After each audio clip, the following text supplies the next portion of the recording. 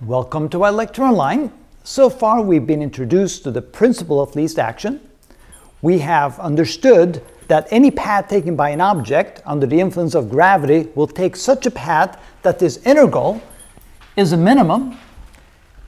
And then we've seen some examples where if we take a different path, the result is larger than that minimum. So far so good. We haven't proven it yet, but at least we have the concept down. Now we may ask ourselves the question, what good is that? What is the purpose of all that? Well, there are some practical applications, so let's see where we're going to go next.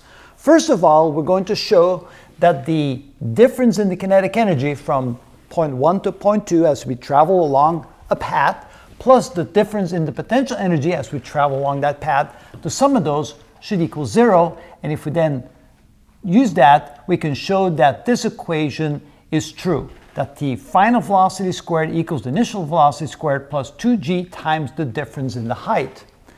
We can also show and will that when we start with F equals ma, we can derive these two equations of kinematics, and when we combine them, we end up with the very same equation.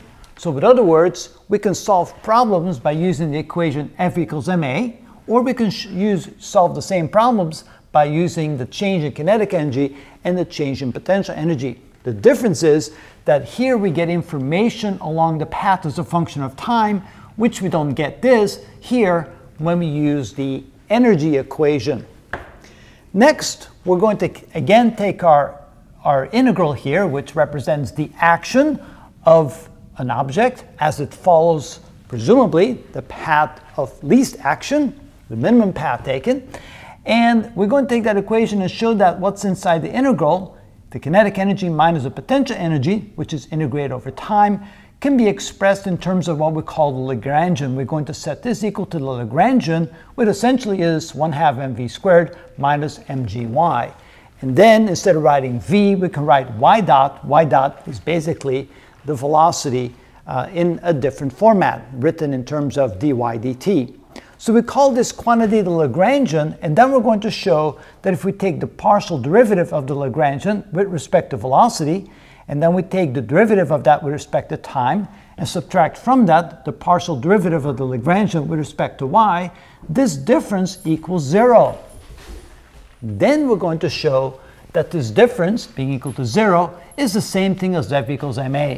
And since the same thing as F equals ma, and we can solve problems using this equation or this equation, we then say, well, that means that we can show this, take this equation, which is essentially F equals ma, and use it to solve kinematics problems.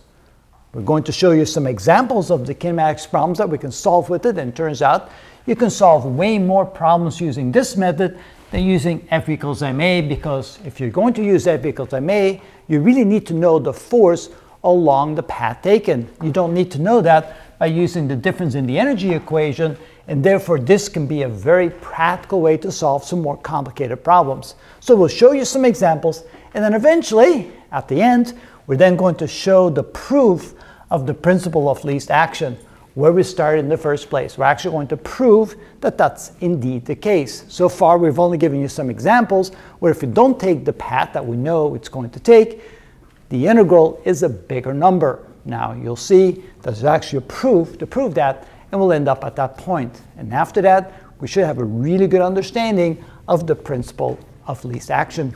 And that is how it's done.